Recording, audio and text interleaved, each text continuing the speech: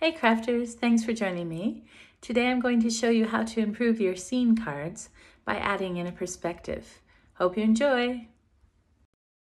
So I had an idea to make a scene card with some of the new Lavinia stamps, but I wanted to challenge myself and add in a perspective to make the scene even better. So I'll show you what I did and hopefully that will inspire you to give it a go.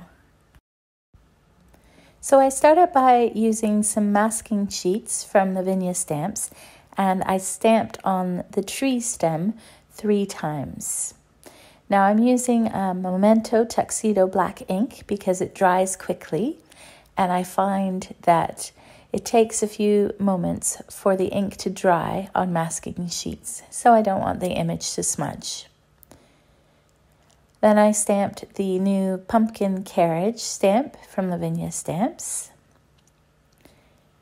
And then I cut out all 4 of these images. Now the pumpkin carriage has a lot of fiddly bits on it.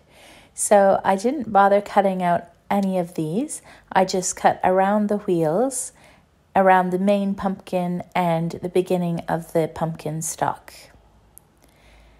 The rest of it can go on top of the background once I've added the inks. So it's not really that important to mask off those viney, flourishy bits. Now the inside of the wheels, it would be ideal if we could cut out those, but that's too fiddly. So I'll just color in those parts with my markers after I'm finished. But you'll see as we go along.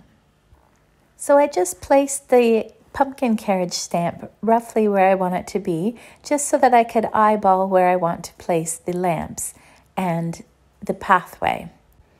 So I'm using some stamps from the new lamp set, and I'm going to stamp 3 on the left side of the pathway, and I'm using the larger ones for this side. And on the other side of the pathway, I'm going to use the other lamp. It's kind of a round type lamp, and I'm just eyeballing where I want it to go, and then I'm going to add 3 of those on the right side as well. And to help with our perspective, I'm making these lamps gradually further apart, so the ones at the bottom are the furthest apart. Now I'm going to add in my tree stems, and I added 3 of these, and I'm gradually moving the tree stem down, and that helps to further the perspective. On the last one, I'm just going to stamp so that it's half off the side of the card and half on the card. Now I did get a little brown smudge there beside the second tree, but I'm not worried because it will be covered up by the pathway. Now I'm going to color in all the lights, and I used Copic markers for this, just a combination of yellows and then a little bit of gray for the top of those 3 lamps. Next, I used my Distress embossing pen and colored over all 6 of the lamps. And then I used some clear embossing powder over top of all the lamps, and this helps to create a mask over those areas so that I can add ink behind them.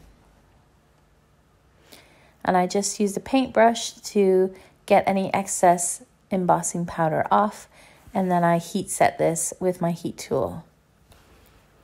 I prefer to heat from the back, and that way I don't have my embossing powder flying everywhere.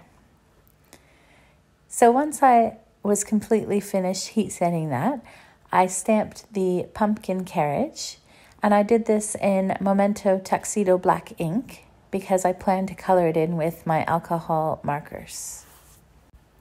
Now I wanted the first 2 lamps that we stamped to be in front of the carriage, and by masking them with the clear embossing powder, it really does look like they are in front, as you'll see when I remove this. So now I can put on the pumpkin carriage mask, and I'll also put on the masks on all the trees, the tree stems. Now the great thing about using these sheet masks is that if you find that your mask is in the wrong place, it's easy enough to pick it up and put it down again. so they do stay sticky for more than one use. So I'm going to put all the masks on and just adjust them as need be. And I'm tucking the excess bits behind the background because I plan to reuse these masks later on. And once the trees and the pumpkin carriage are all covered, then I can start adding in my background colors, which is my favorite part. So I used Distress ink for the background, and I started with adding the ink around the pumpkin carriage. So I'm putting the ink on the mask first and then dragging it outwards. And then with my second color, I put some ink down first and then I blended it in later on. And I wanted to choose some colors that would look good in the scene, but also that were quite autumnal. So that's why I went with oranges, yellows, and reds. These colors together create a great sunset, and they are quite mystical and work well with this pumpkin carriage, as you will see. So when I added in the red, I made sure to go over the tree stem mask as well. And then I went back and forth between my colors and blended them together. One of my favorite distress colors is aged mahogany, and I added this around the top of the card as it's a naturally darker shade of red than the candied apple. So I put this all along the top edge and the right hand side of the card, but I wanted to add a little bit of space to add in some black soot on the right hand side.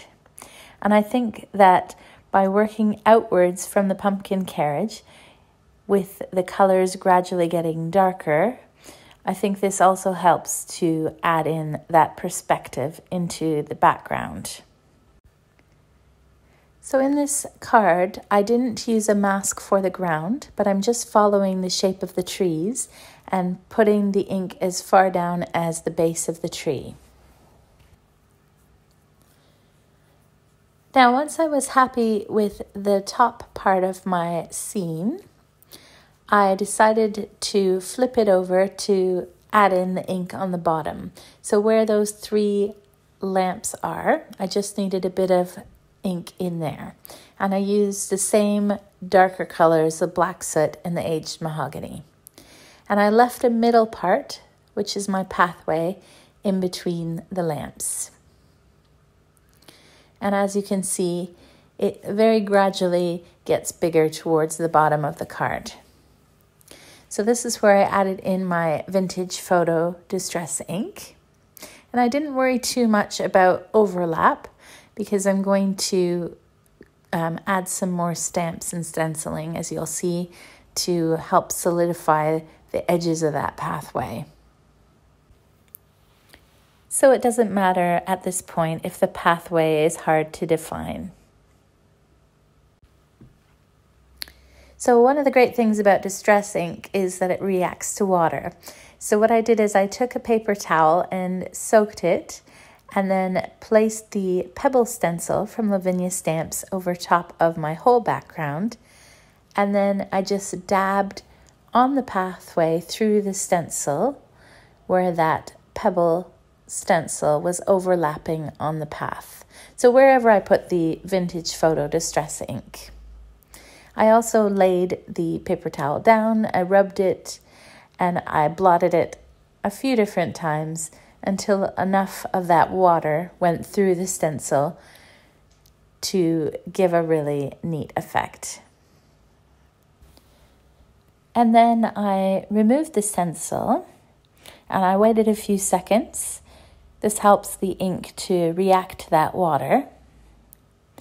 And then I used my heat tool to help set this pattern. And you can really see it come to life now, the contrast between where the pebble stencil was and the areas without the pebble stencil. And once this was completely dry, I removed all of the masks. And I just love this part of card making because you can see all your hard work is paying off. So in with the lamps set, there are two little sets of mushrooms. So I used some pine cone ink and stamped these, and this also helps to define the edge of the pathway. So I used the smaller of the two mushrooms and stamped them along the pathway, and I've sort of went around the lamps and focused more on around the trees and the bottom part of the card. And I should mention that I colored the pumpkin carriage and trees off camera, and I just used my Copic markers for that. And I focused on making the trees gradually darker towards the bottom right of the card. So that also helps adding in our perspective. So once I was happy with all these tiny little mushrooms, I used one of the masks from Lavinia Stamps. This is the one that is great for making pathways. And I just used that and added some more pine cone ink between the trees, adjusting the mask as I went on, and then all along the bottom of the path as well. And I also added a bit on either side of that pumpkin carriage. And I think that really helps as well, just having that hint of a dark line around the pathway. Lastly, I used some Nocturne ink and added in some oak leaves. These are the oak tree flourish stamps. There's 2 stamps in the set from Lavinia Stamps. And I just stamped the smaller oak leaf first and then added in the larger one. And I just wanted the leaves to look like they were hanging down from the trees. And I added more and put the leaves lower as I moved from left to right. Some of this does get covered up by the sentiment, but I still think it's helpful for making the scene a bit fuller and more interesting. So for my sentiment, I started with a piece of paper that's bigger than my sentiment, and I covered it with antique linen distress ink. Now I just put a little bit of that ink on, not too much, and then I used the sentiment from Lavinia Stamps that says "Once Upon a Dream," and I stamped this with the Nocturne ink.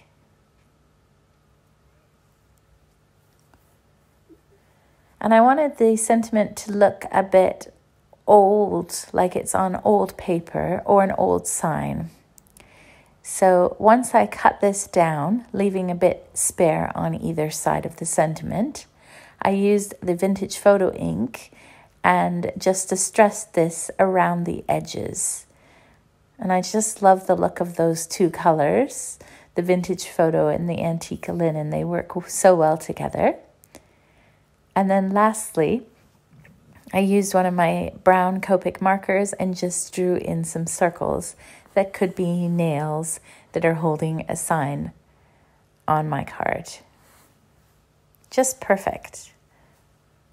And then I added that onto my card. After a few tries, I decided to put it in the top right, just over top of those tree stems. So I put some double-sided foam squares on the back of this sentiment just to make it pop up. And then I secured the entire front to a 5x7-inch card base. And I like to line up one side, so I lined up the left-hand side and the top of the card, just in case my card blank is a different size from my background, which it was here, as you can see, the excess pieces. So I just cut those off camera. And on the inside of this card, I just stamped the pumpkin carriage again in that pine cone ink. And then I used the smaller of the 2 oak leaf flourishes and stamped that below the pumpkin carriage, again in that pine cone ink. And this way, this card can be for any occasion. Now the last thing I did on this card is I wanted to add a little bit of sparkle to that pumpkin carriage, just to make it a little bit more mystical.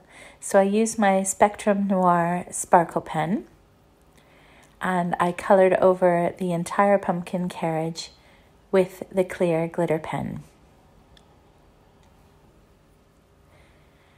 And as I hold it up to the light in a moment, you can see the sparkle from that sparkle pen.